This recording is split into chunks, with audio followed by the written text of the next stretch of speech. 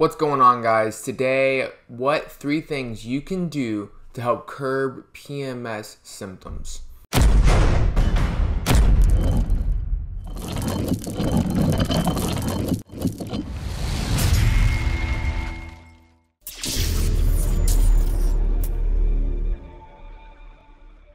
What's going on, guys? Jonathan Shane here, functional nutrition therapy practitioner specializing in metabolic health and women's hormones. Today, we're talking about 3 things that you can do to curb your PMS symptoms. Okay, PMS, if you don't know, is referring to the symptoms that happen going into your menstruation phase of your cycle. Right, so you have 4 phases of your cycle. You have your menstrual phase, your follicular phase, your ovulation, and your luteal phase. Okay, so PMS symptoms tend to arrive towards the end. All women know what PMS symptoms are in terms of the symptoms themselves. They may not know that word. And so just kind of explain that really quick. But PMS symptoms are, extreme cramping, breast tenderness, mood swings, extreme fatigue, all the things that women tend to not enjoy about their cycles. So this video actually stems from a question I was asked by a follower on Instagram. If you're not following me at the Keto Road, please do. If you have not already liked and subscribed to this channel, please do that as well. And they just asked me, how can I lower PMS symptoms? And so I answered the question, and I thought it would make a great YouTube video. So here we go. 3 things that you can do. First thing is intentional stress management. And what I mean by that is not just, being aware if you're stressed or not, or whatever. I mean intentionally taking time during your luteal phase to decompress more frequently. And even in your follicular phase, you should have good stress management throughout the month anyways, but especially going into the last bit of your cycle, making sure that you're managing your stress well is super important. Quickly though, luteal phase, right? So we have your follicular, ovulation, your luteal, your menstrual phase. Your luteal phase is roughly day 14 to when you start your cycle and go into your menstrual phase. So that time is really crucial when your hormones are changing, your estrogen, progesterone levels are in flux, and that is what can cause some of the more exacerbated PMS symptoms. So managing your cortisol, managing your stress during that time, super important. What are some of the things that you can do to manage that stress better? One, really simple things is try to compartmentalize or separate work life, relationship life, and downtime. And this takes a little bit more effort sometimes than others to intentionally try to tune out other things on your mind. A couple ways that I've encouraged for people to do that is to, if something's on your mind, write it down. Get a journal. Journals are, bar none, one of the best tools you could ever have for mental health. Get a journal, write down how you're feeling, make a list, check it twice, get it out of your head. It's a great way to help tune something out. You just take that time to remove it from your brain by getting it out, expressing it, vocalizing it, writing it down in a journal book, okay? The second thing that you can do is you can work on intentionally having me time. A lot of people, that's really hard to do, especially if you have kids, you have a job, you have a spouse. It's a lot. It's a lot. And it can feel like there's never time for you. But the thing is that is the system that we have created. And so we have to be willing to go through the painful process of kind of changing that environment a little bit by putting our foot down, sticking up for ourselves and saying, no, I need 10 minutes. I need 20 minutes. This is my time. This is my time. And yes, that means something might not get done that should get done. That's definitely a conversation for later for the person that's not getting it done, when, not picking up the slack, basically, when you always pick up their slack. It's definitely a conversation to have.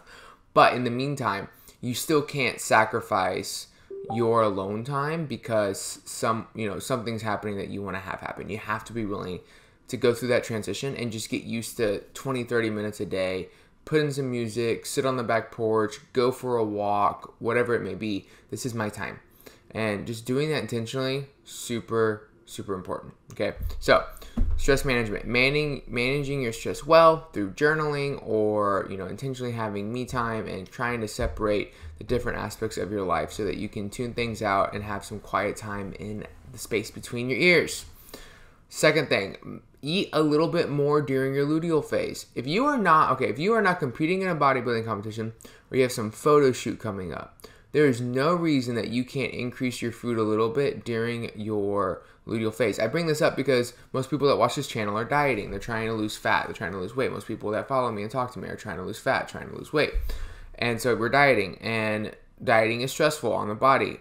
Your luteal phase is stressful on your body. And so there's compound. And so you could take the edge off just by increasing food a little bit.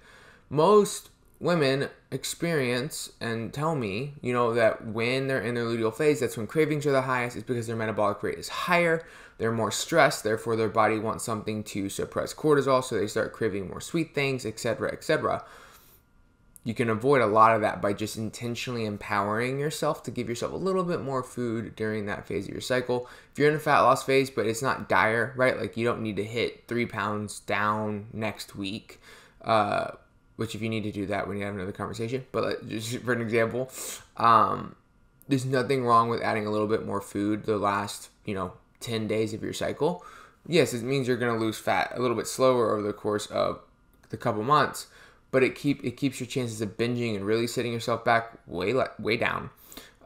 It's going to help with the symptoms in general because it's going to help suppress cortisol and feed your body the nutrition that it's desiring. Be surprised what happens when we just give our body what it wants. Not necessarily what it desires in terms of pleasure, but in food and nutrition and all that, but what it needs and what it's trying to tell you it needs to function well, right? So enough food. Third thing and last thing, I know we've been on here a little bit here, carbohydrates. If you've never tried to time carbs around your luteal phase, going back to that suppression of cortisol, I cannot tell you how many women I've worked with that all we did was add 100 grams of carbohydrates during the last 10 or so days of their cycle, 10 to 14 days, depending on the client. That almost completely, over the course of about 2-3 months, completely eliminated PMS symptoms. I mean, literally, I've heard this more than once in messages. Coach, I didn't realize I didn't have to hurt during this point in my cycle. This is insane. Am I pregnant? Why do I not have PMS symptoms? It's just so shocking because we normalize some things simply because the infrastructure of our society in terms of the medical field is not educated on how important and impactful nutrition is on women's health.